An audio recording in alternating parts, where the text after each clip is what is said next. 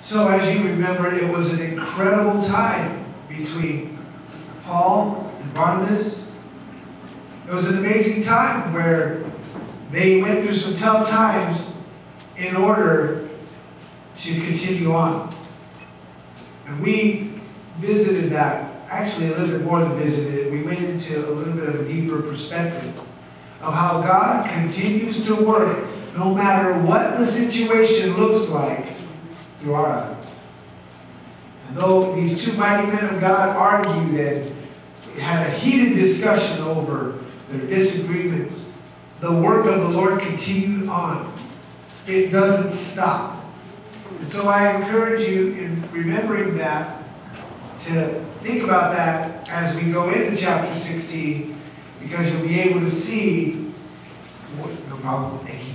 You'll be able to see where what the Word reveals to us. Hang on a second.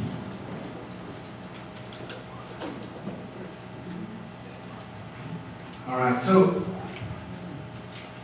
again, God works even in those difficult situations. He's still at work. God doesn't say, all right, the world's going to stop until you become perfect. How many know that's never going to happen? Well, it's not going to happen until we get there.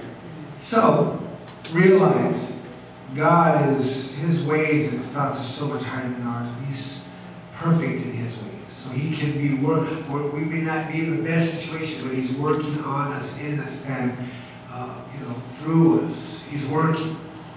And He continues, even in days when we're not doing the best we can be. And that's what we see, taking it into chapter 16. Barnabas takes John Mark. They go on continuing to encourage the churches in another direction. Paul, the Bible says he picks Silas, and they begin their journey to go encourage the other churches that were started. And from there, chapter 16, verse 1, this is what the Bible says. Then he, talking about Paul, came to Derbe and to Lystra, and behold, a certain disciple was there, named Timothy, the son of a certain Jewish woman who believed. But his father was Greek. He was well spoken of by the brethren who were at Lystra and Iconium. Verse 3. Paul wanted to have him go on with him, and he took him and circumcised him because of the Jews who were in that region, for they all knew that his father was Greek. Verse 4.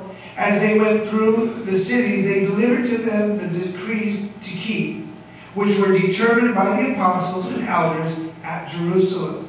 So the churches were strengthened in the faith and increased in number daily.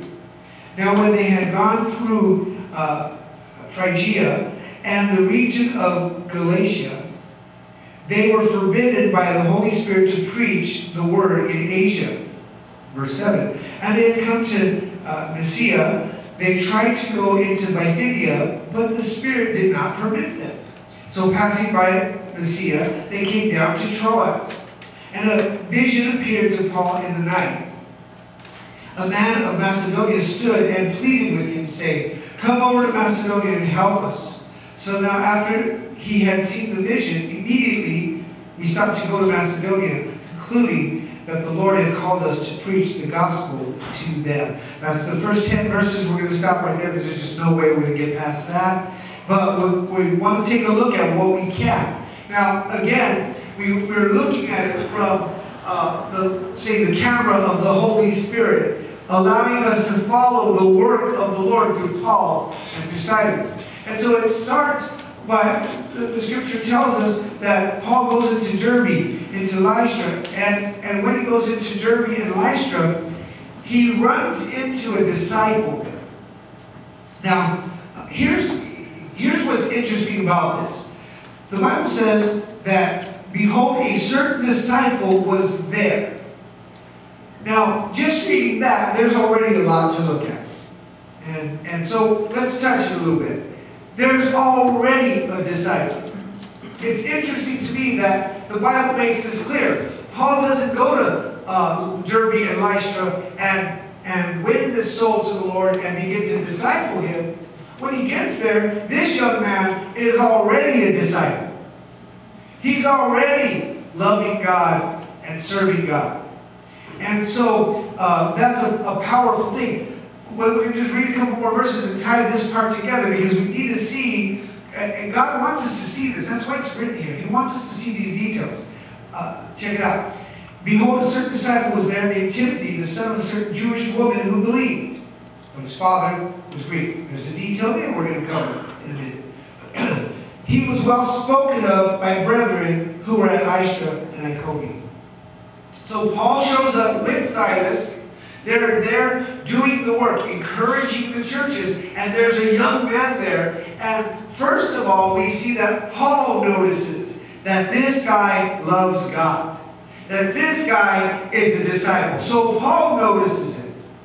And so the scripture gives us an interesting detail.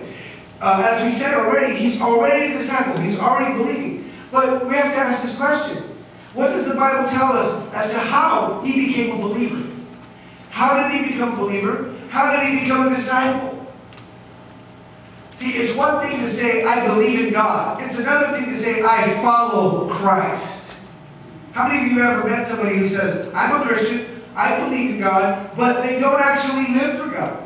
Anybody ever met someone like that? Amen. Amen. There's a difference. That's what you call said faith. Faith that's just words. They just talk it out.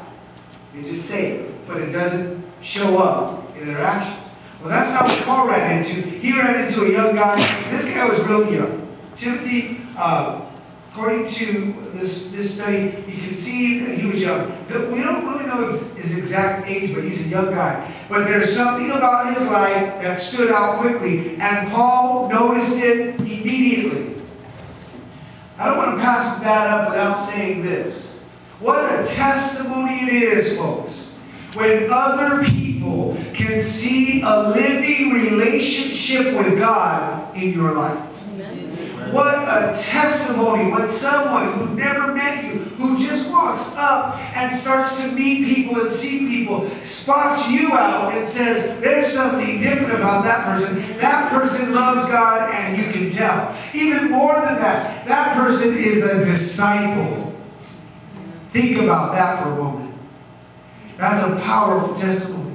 Imagine in your family, your co-workers, your neighbors, even your old friends. Notice I said your old friends. Come on. You still love them. They still know you. But let me ask you, do some of those old friends see in you what they need to see?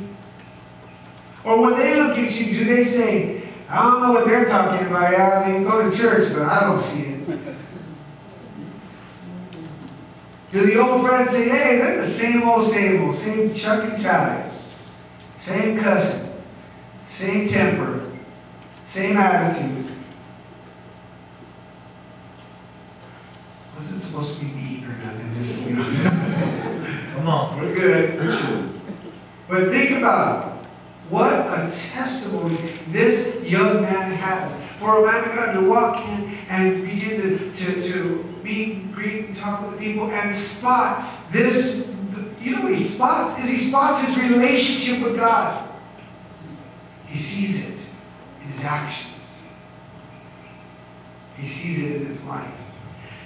So again, we can't pass that. And I want that. I want that so desperately, and I hope you want that. I hope every single one of us want to be able to show Jesus to the world. I say it often, and I mean it. I think I end every service with it. Shine the light. Right? Shine the light.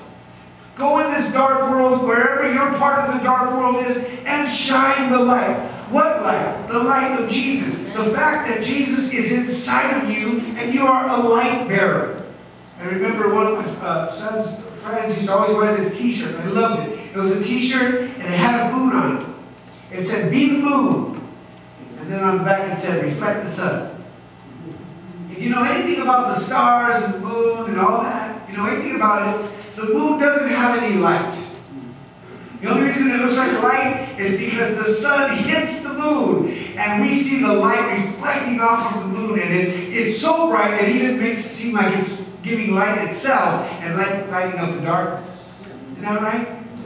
Well, I think we are more like the moon than we are the sun. Jesus is the sun. He's the source of light. He's the source of change and love and truth and wisdom. You and I, we reflect Him. So when people see us, they need to see Jesus working in us. I never said this. I never will say it. They don't need to see us perfect because we're not perfect.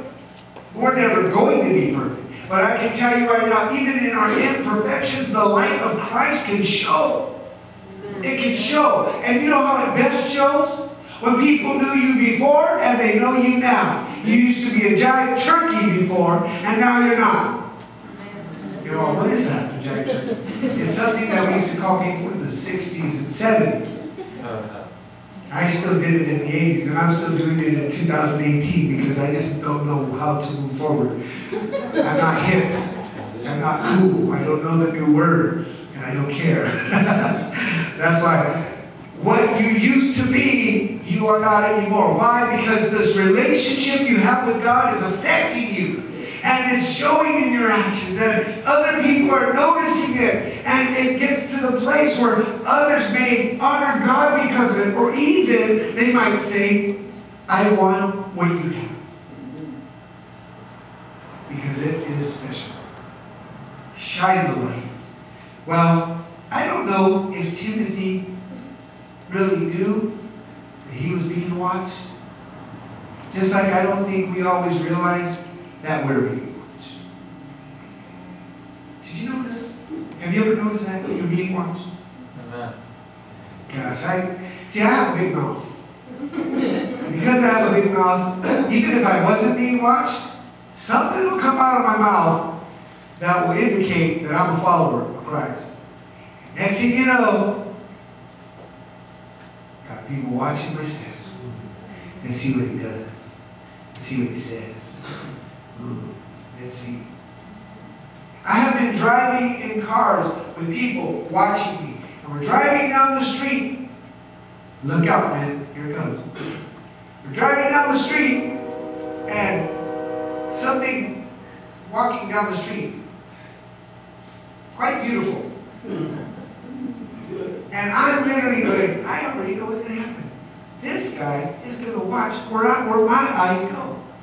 I already know. I'm driving, and I look outside of my head, and they're like,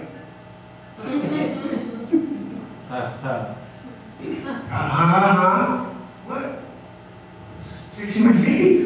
You know, what are you talking about? You're being watched. You're under the microscope. And usually it's from those who aren't sure you've changed yet. They want to see. What do you really like? How are you really? Are you really what you say you are? Wow, I didn't mean for tonight to be so quiet. But how many know we need those kinds of reminders? We are being watched. I'm enjoying it right now at work, guys. It's tiring, it's hard, but I am enjoying it because I'm starting to have fellowship with my coworker. And I didn't know whether he believed in the Lord at all, but we're starting to have fellowship. We're starting to freely talk about God again. And it's only a matter of time. And I'm going to be careful because he might start wanting to watch YouTube and I don't want him to ever feel, or them to ever feel uncomfortable. Because I love them and I'm so glad to be there. But like I said, we got to shine that light. Amen. And realize we're being watched even when we don't think we're being watched. I gotta say one more thing about that, and then we move on. And that's this. Parents, grandparents, we're not just being watched from the left and the right. Co-workers, neighbors, friends, fellow church members. We're being watched by our kids as well. And our grandkids. Oh, Pastor, Tata don't talk like that when you're around. Oh, who's your Tata? Let me go meet your Tata. Or your Papa, or however your grandkids call her, right? Oh no, you should hear him. He loves them. He loves the game so much he yells at the TV. I don't know, the words aren't Jesus' words, Pastor. We get watched from every direction. And so back to the story. Paul comes in, sees Timothy. He's a disciple. He is already walking with God. And so we must see, who did God use? How did God bring this young man to faith? Well, we'll visit other places in Scripture later, like the letters to Timothy, 1st and 2nd Timothy. It's the same Timothy we're talking about today. But just staying in the chapter here, the Scripture gives us an interesting detail. It says that this disciple was there named Timothy, the son of a certain Jewish woman who believed. It gives us that detail. A Jewish woman who believed. But then it gives us this other detail. And that is, but his father was Greek. Now, if you just read it just like that and don't know anything else about it, that can seem really vague and a little hard to understand. But let's just pick it apart for a second. First of all, the Scripture tells us that his mother believed. She was a Jewish woman who believed. So we know she came from that place of believing and walking under the law. And now she's under grace, but she is still a Jewish woman. She now believes that Jesus is the Messiah and is now following Jesus. And so somewhere along the line, excuse me, Timothy, her son, gets taught that Jesus is Lord. Timothy is half Jew, half Greek. And the Bible says, it's interesting, it's like a contrast. Mom believed, but dad was Greek. It's kind of weird. That would be like saying, like me and Brenda, right? Mom believed, but dad was a Latino. How does that work? Is that saying all Latinos don't believe? No. All Greeks don't believe? No. There's something about the way it is written that helps us understand there is a contrast. Mom's Jewish and believes. He's a Gentile, and I think we need to fill in the blank. It's possible that he did not believe. And the way we further get that is when you study the life of Timothy, you don't read how his dad was there working with him, teaching him the ways of Jesus. As a matter of fact, you don't read anything about his dad other than that. And he was Greek. I'm not going to pass up that detail, folks. Even if we only get to that verse tonight. See, that touches me specifically. As you guys know my testimony, my father left when I was 4 years old. I wasn't raised with a father, like many people today. I didn't have the influence of a father. I know what that is.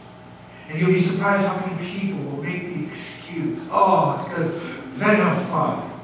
Or I didn't have a mother. That's why I'm the way I am, and I'm not going to change for anybody. Why are you going to change for Jesus? Because there is no greater Father than our Lord God. And there's no greater mother than Almighty God. He is everything to us. And when human beings let you down, God does not let you down. He is our good, good Father. That's right. It's who He is. We sing about that, right? It's who He is. And we're loved by Him. That's who I am. Amen. There is no real excuse. And the Bible supports that. Now, I'm not making light of the pain we go through. What I found over the years as an adult is there was a lot of undeveloped areas in my life that I didn't even realize until I started serving God and getting wisdom. I started realizing, wow, I should have learned that as a kid, but Pop wasn't around, so I didn't learn that. I learned something else. I learned something stupid. Well, am I the only one that learned something stupid? What? Did you just say that? Yeah. I didn't learn what I was supposed to. I learned stupid stuff. All the other guys in our house, all the other people in our house that didn't know God and wanted to influence little kids into doing things they shouldn't do. That's how I learned atheism. That's how I did drugs at an early age. That's how I was getting busted driving a car when I was using a telephone book under me to look big. So I looked like an adult when I was driving. I was 9 years old when I got busted doing that. Most kids at 9 years old, they're playing G.I. Joes and stuff. At least when I was growing up. Anyway, the scripture tells us that this disciple, who was impressive in his walk, wasn't trying to be, wasn't worried about the fact that he was being watched, probably wasn't aware of it. But he was. And it was impressive, his walk. And the detail that is so beautiful. And here's why I got to give it up for the believing mothers. The Bible says Dad wasn't around, or at least he was Greek. It's just a weird way it's written. But Mom believed. Don't ever think you can't make impact. Oh, but Pastor, we are in a different time now. Our kids are rebellious, and they're this and they're that. They got the internet. And I'm up against a lot more of the enemy. So are you saying that God has become weaker? Are you saying that there is evil today that God didn't know about, and He can't get you through, and He can't help you do what you need to do with your kids? Is that what we're saying? Let God be true and every man a liar. Don't believe the lies of the enemy. Where you can't do it, God knows, and He's merciful and loving. Where you can't do it, He can do it through you. Amen. Amen to that. And so, props to the believing moms. You keep shining that light. Because you might have a son or a daughter. You may have a Timothy in your house. And just because they haven't done it yet, they haven't made a commitment to Christ, it doesn't mean it's not coming. That's right. Props to the believing moms. Any believing moms in the house? Come on now. Amen. You have got your work cut out, no question. But who's to say you won't have a Timothy in your lineup? Oh, Timothy became one of the youngest pastors. And his life is written about in Scripture. Think about it. Mom was a believer, but Dad was a Greek. That just floors me when you read it that way. It's like, what? But again, we'll get into more of that later. And you know, some of you who already know some of the Scripture, you've been studying a little longer, you know that it wasn't just Mom. Wasn't there someone else who was also helping disciple Timothy? How many of you, show me your hand if you know there was someone else beside Mom helping disciple? You know, enough of you didn't lift your hand, so good. I get to tell you. You know who else was helping disciple? His grandma. Nana. Is that what you Nana? Papa, whatever you know. Nana was discipling too. See, Mom said, Timothy, you can't be doing that. Why can't I? What? And now we'll come in with her.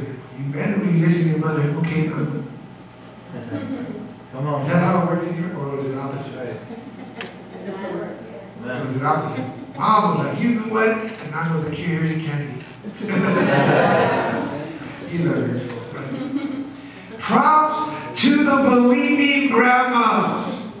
Amen. Don't take those things lightly. They're in Scripture for a reason. To encourage us, to uplift us, to help us believe for what we might think is the impossible. You might have somebody that's impossible in your life right now. You're just impossible. You want to shake them, you're impossible. God says to you, oh, but his name or her name might end up being Timothy one day. So don't give up. Keep on doing what you know is right and teach them. Oh, what an incredible testimony.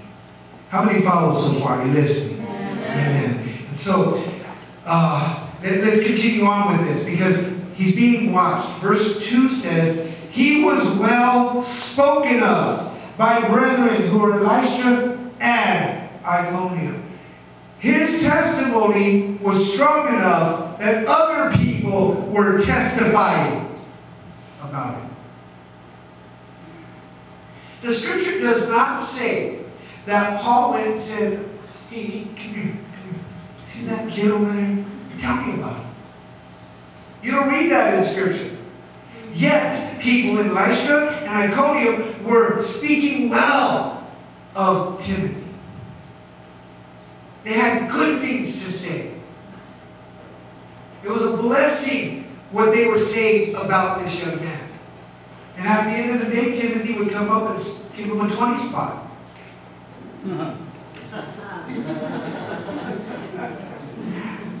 I gotta let you guys know something for those of you who don't know that I do that once in a while. I'll throw something so wacky out there like that, because you'll be surprised how many people aren't paying attention. I remember a long time ago, I'll never forget, my pastor, Pastor Ray, who I seen him at men's discipleship one day, and it blessed me to see him. It really blessed me to see him. But I was a young disciple, I'll never forget it. Me and a few other disciples. And this one disciple, man, this guy, good man, really good man.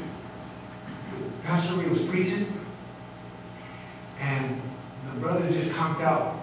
Now, if you get sleepy in church, it happens. I do. It happens, so don't feel convicted or anything. There's a difference between you're tired, busy day, or that, and you just, I'm bored, man. I'm not even paying attention. There's a difference. And so, Pastor's preaching, and the guy is right there, just out, man, whatever. And so, Pastor said, and you know what? You're all going to hell. And he didn't really catch it. He goes, amen! Right at the wrong time. Can you imagine that? Amen! Everybody was like, what? What? I'm not going. You can go. I'm not going. Talk about not paying attention. So you guys, you've been around a while, you know that every once in a while, I'm just going to scripture on purpose, and I'll wait to see. So Timothy goes and he says, hey, thanks for talking good about me. Here's a 20 spot. Paul should notice me by now.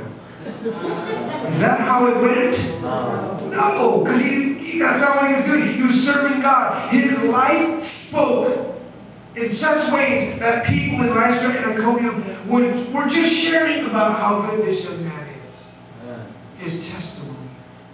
How can I pass that up without thinking about and saying, what does our testimony, does our life, does it shine bright enough that others would confirm it? Others would confirm it. The Bible tells us in the Old Testament, I believe it's in the book of Proverbs, it says, let another man praise you. You ever heard that verse? Let another man praise you.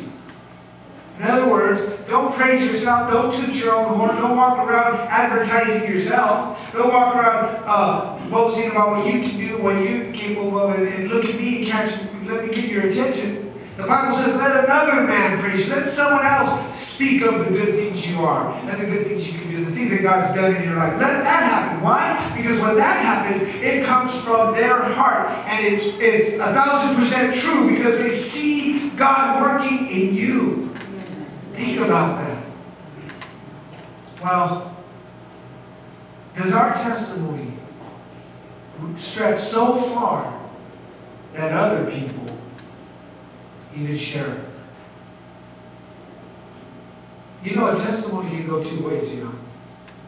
It can go good and bad. We don't want it stretching bad. Oh, yeah, you don't know that, brother. In church he's great, but outside of here, our testimonies can go one of two ways. In Timothy's life, it was Jesus all the way. His life was changing. It was growing, and it said Jesus. And I wonder if that's what's going on in our life. I think I shared this testimony. I'll share it again. When I was a young believer, I got saved when I was 17 years old. Served God for a while, and I was overconfident. I thought myself stronger than I was, and so I would go hang out with my old friends because I wanted to win them to the Lord. It was too early. I was too young. Wasn't strong enough. And in a weak moment, way back, they were partying and drinking. And my friends kept telling me, we want the old Tony back. The new Tony's boring, man. To get him out of here. We want the old Tony. And in a moment of weakness and just loneliness, and I was really, had overconfidence in myself. I thought, I can handle this, and I started hanging out with the old friends before it was time. And I remember one of my friends walks up, puts a beer in my hand. He says, come on, just one for old time's sake. And I'm like, all right. And he stood there watching me drink the whole thing. And after I was done, I put it down, he looked at me and he said, now, don't ever preach to me again. Don't ever come here preaching Jesus changed you, and you're different. Don't ever do that again. I walked out like that. You feel that? Did you feel that? Oh, that ugly, that would feel now horrible. I did that. I know what that feels like. But I can testify to you that around 2 years later, because that shook me, that shook my life so good. I felt so bad about it that I got my life straight. I started walking with God, and I was able to let go of everything and really just keep going forward. And about 2 years later, I remember some of those friends started visiting the church, and I think it was my pastor that asked them, hey, so you know, what's he like when he's outside of here? And they said, well, and the report got back to me. This is what they said. You know, there was a time when, but now we believe he's the real deal. He's a real believer now. You know how blessed I felt to hear that? That what my testimony that I ruined, God restored it. But I testify this to you because I know what it is to have my testimony go further out to where other people are saying bad things. And then I also learned if you give it all to God, that testimony will go out and people will start saying good things. They'll confirm that Jesus is real in your life. That you really are serving God. That your life has changed. You're not that same old giant turkey. I don't mean to be calling you a giant turkey tonight. We're just not those people anymore. We still have our weaknesses. We still struggle. We're fighting the good fight, learning, growing, changing. But there's a clear evidence of change. And it's not fake. It's not a show to convince other people. It's just you loving God, living for God, and people realize it. They see something happen to you. How many of you want a testimony like that? Amen. All right. Let's give the Lord a hand clap tonight if we can.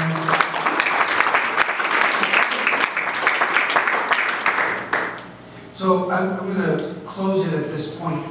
Can you believe it? 8:22. Somebody's got to be thanking God right now for that. Amen. It's like, what?